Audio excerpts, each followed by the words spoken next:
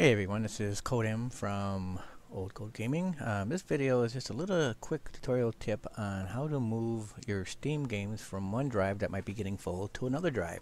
Now there's been other videos out there how to do things and like doing it manually or getting a piece of software called Steam Mover or other things like that. But the newer versions of Steam right now, at least the current version that's out right now on PC, allows you to do it yourself through their application, so you'll make sure that your files don't get corrupted.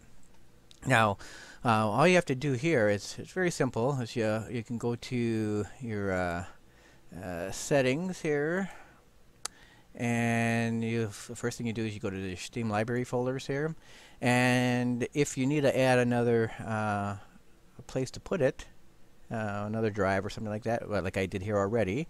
I used to have all my stuff going on the C, and that was getting full. I've already got it down, got a lot of space free now, but that was almost getting full. So I had another drive here that I installed and called it and made a new folder on there called eGames, and then I added that library here. So I don't have to need to do that again, but this is where you do that here. And then all you have to do is something really simple. You just grab any game that you want to move. Oop, cancel that. I don't know what that's doing that for. So let's say here, like I want to move Sid Meier's Civilization. So I can just right click on that, go to Properties, and here, let me bring up two other folders first here. So let's look for it here. So here, here it is over here on the original spot. And here's the new spot I want it to go to, the E drive.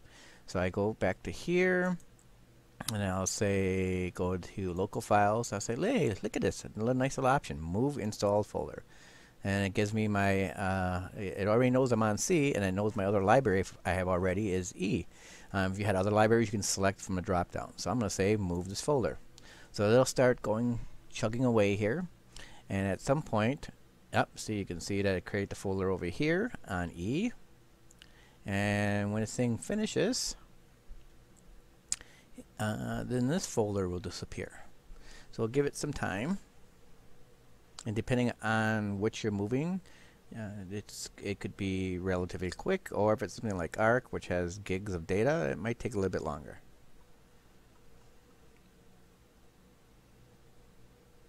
So almost done here. It should be wrapping up, and we should see that folder disappearing.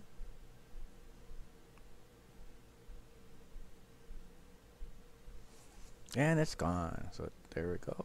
We just close out of here, and we close out of here. And now you can see that now we have it moved from our original location to the other location. And it says, and you saw that something was happening over here. That was just Steam resetting its internals to know where to find the game. And it's all done. And then you can do that to any other ones you want to move. And then you're good to go. Hope that helps. Please subscribe if you like this video. If there's some other hints or tips you'd like to see, just shoot us an email. Thanks, and have a great day.